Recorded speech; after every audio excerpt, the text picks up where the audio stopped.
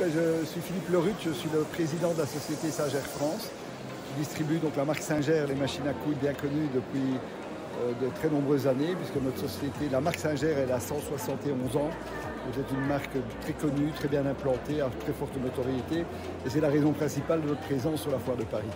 L'industrie de la machine à coudre a été très fortement occupée durant les années Covid, avec une accentuation très forte de la production, ce qui nous a permis d'avoir un grand succès, de pouvoir reconquérir une nouvelle clientèle plus jeune.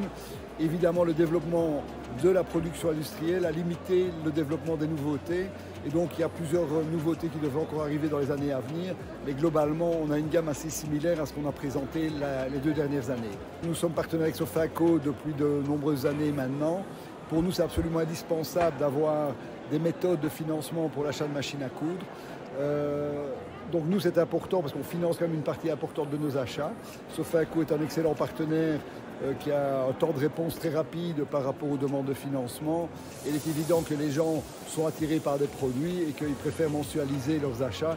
C'est même une caractéristique très française, je dirais, à ce niveau-là, puisque les taux d'achat à tempérament sont quelquefois près de 50% de nos ventes. On les fait dans des ventes à tempérament.